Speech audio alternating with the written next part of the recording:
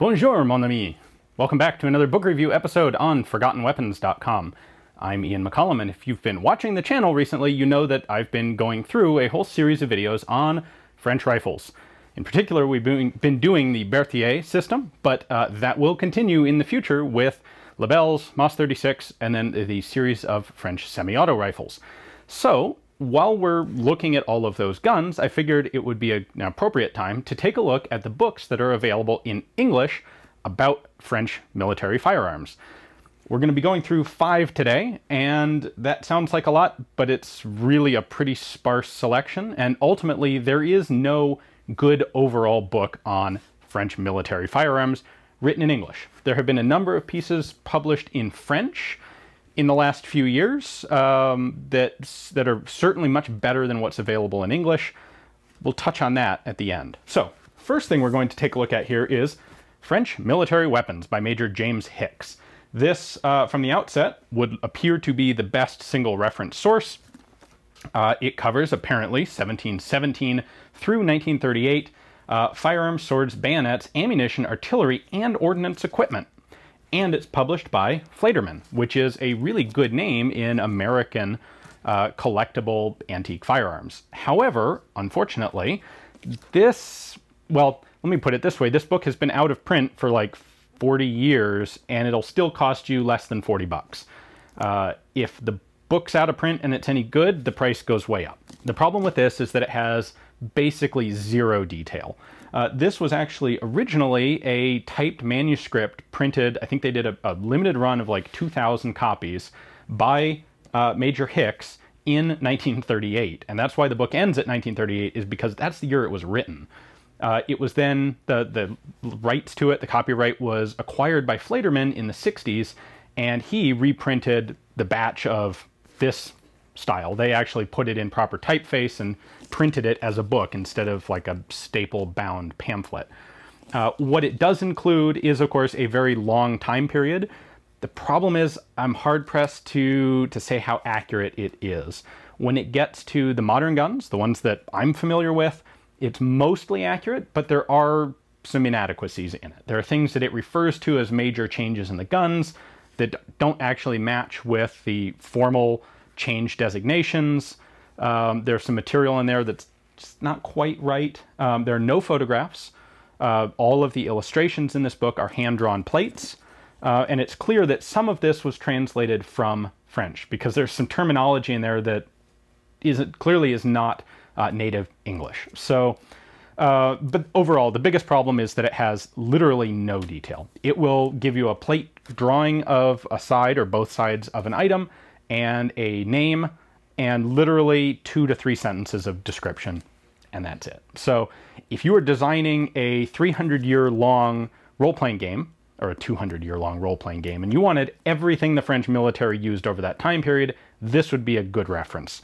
If you're actually looking to learn about the guns, more than just what did they use in what year, well, you're going to want something better than this. All right, next up is probably the best of the books that we're going to be looking at today, and that is Proud Promise by Jean Un. Un? I think that's how you pronounce his name. He is a French firearms expert, lives in France, and does speak English, and this book is in good English with the help of an editor. This was, of course, published by Collector Grade Publications, which is probably the top name in serious, really in-depth technical firearms reference books. So anything published by Collector Grade, I will happily read, and this is no exception. Now, this specific book is French Autoloading Rifles, 1898 through 1979, and this covers the development of, basically, there's a little bit of coverage of the RSC 1917 and 1918. Not a lot. There's not a lot printed about that in any language. It does cover a remarkable amount of information about the French prototype, the development of self-loading rifles. So there were in total, there were 3 development branches of self-loading rifles, the A, the B, and the C series. One of them, the A series, did actually get produced early in World War I, the A6, but only in like 1,000 or less than 1,000 produced. The C series, we have a previous video on an example from the C series. A lot of these things are really pretty shrouded in mystery. These were all developed by the French military. There were no patents taken out because they were considered military state secrets at the time, and a lot of the information on this sort of development is still classified secret in France. So the most that anybody has ever been able to find and print is what's in this book. Now, it does have a substantial amount of information on the development of the MAS 40, which became the 44, which became the 49, which became the 49-56. So that is the standard, the major first fully adopted French semi-auto rifle, and all the weird developmental idiosyncrasies of that and experimental versions of it. It's an excellent book covering that. It is relatively short for a collector grade book, which I forgot to look up beforehand, just under 200 pages. However, it was easily recommendable, totally worth getting, and it is now out of print. And I took a quick look when I started filming, and it looks like you can get this for a little bit under $100 right now on Amazon. But being out of print, it's limited availability. If you can find a copy, get a copy because it is well worth it.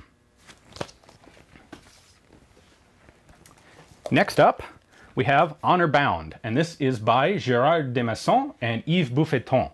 And it is a book about the development of the Chauchat automatic rifle. So if you are interested in World War I, well, the Chauchat was the most produced machine gun, automatic weapon, of the entire war. If you're interested in French arms, the Chauchat is one of the very interesting ones. It is a pretty unique gun. It's a long recoil light machine gun, which is something that, off the top of my head, I can't think of a single other example. It is a much derided gun, but it was also a cornerstone of French military armament during World War I for the infantry. So this book is also well worth getting. It's another collector grade publications book. That alone should tell you pretty much everything you need to know. It is also pretty much limited to the Chauchat. So doesn't really talk about Lebels or Berthiers or any of the post-World War I French rifles, the MAS 36, the Châtellerault machine guns. None of that stuff is in here. However, this one is the one book in this whole video that is still in print. So you can get this from collector grade for $40, and you can probably find it on Amazon a few dollars even cheaper than that. I guarantee you it will be they will run out of them at some point, and then the price will do exactly what it did with Proud Promise, and probably double, if not go higher. And then if you want one after that, you'll regret it, and you'll be like, do I really want to spend $100 on another like 200-page book? Well, the answer is this has all of the information you'll be able to find in English on the Chauchat, and it has it in English. You can actually understand it. You don't have to learn another language to read it. And right now you can get it cheap. So strongly encourage you to get a copy of this if you have any interest in French firearms. All right, I kind of lied. We're actually doing 6 books. And the next one we're going to take a look at is the last of the books that cover long guns, and that is The Last Bolt Gun by Steve Jackson. This is currently in print, sort of, because I believe it is a print-on-demand book. This actually started as an ebook, and it's not even glossy pages. This is an economy style of book, let's put it that way. All black and white, and page count on it, I again forgot to look this up, is 93 pages. So it's short. There's not a lot of information in here. You know, the text is large. There are a lot of pictures that take up space. However, for a book on the MAS 36, this is as good as it gets right now in English. The information, there's more information in this probably than in the entire James Hicks book. There's a lot of, if you have a MAS 36, if you have just a passing interest in, for example, World War II firearms, and well, of course, you need a MAS 36 because that's the French World War II firearm. This is a good book to have. If I recall, the price is right about $20, $18 or something from Amazon. It's not going away anytime soon because, like I said, I believe it's print on demand, so there's no stockpile of, pallets of these books waiting to be sold anywhere. Just when you order one, they spit one out and send it off to you. Being an ebook, there is also an ebook version of it if you'd prefer that. I kind of like having the print copy, so I went with that. Not anything, this isn't a delving into the French archives to find out, little known production figures and when exactly small tweaks were made to the design. That's the sort of thing a collector grade book would have. This is an overview of the MAS 36. And for that, it's pretty good. Don't get your hopes up too much, but for a print-on-demand $20 self-published book, very good. So I would recommend this in lieu of, well, there's nothing else. So, all right, that is it for long guns. And that leaves us with 2 books on handguns. Now, both of these are predictably out of print now. They were both published in the 90s. First one is French 1935 Pistols by Eugene Medlin and Colin Douan. And it is specifically on the 1935 pistols. After World War I, the French military decided that they wanted a standardized new semi-automatic pistol. They'd gone through World War I with a combination of 1892 revolvers and basically Spanish Ruby semi-auto 32 caliber pistols that worked, but weren't exactly dignified. They were kind of clunky, chintzy pistols. They wanted something new. And it may have taken 15 years after the end of the war, but they finally got it. In fact, they got 2 of them, the 1935A and the 1935S, both adopted in the 7.65 Browning long cartridge, which is basically the same as 30 Pedersen.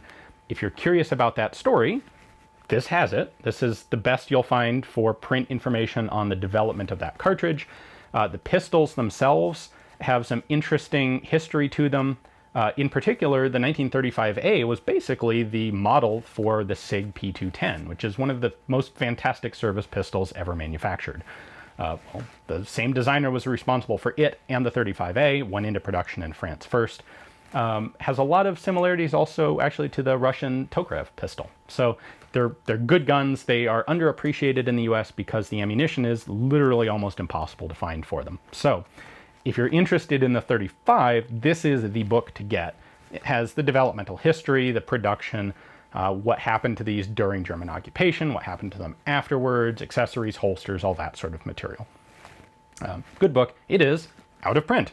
Going to cost you a little under $100 if you can find a copy. So if you, by the way, if you find one of these at a gun show, pick it up. You know, if someone's got it out on the table for $20 or whatever the cover price was originally $25. If you can find it for anything near that, buy a copy. Even if you don't want it, one of your friends who's interested in French handguns will want it.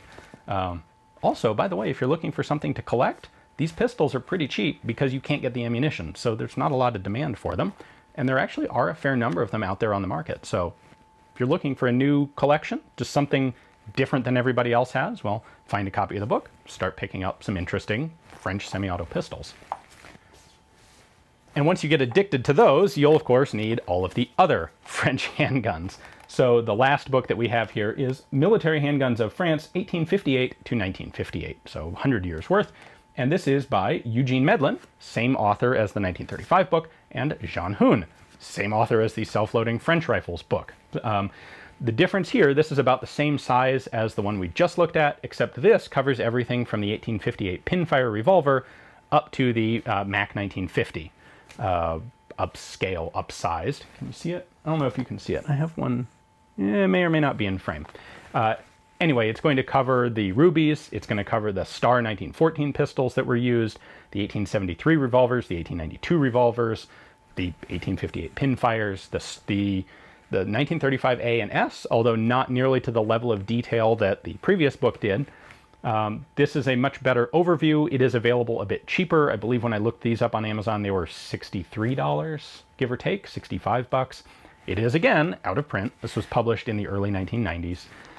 There's good tabulated production data in here. It's a very good collector's overview to the guns. So again, if you become interested in French handguns, this is a good book to get. What I wish is that there was a book like this on the rifles, and there just isn't.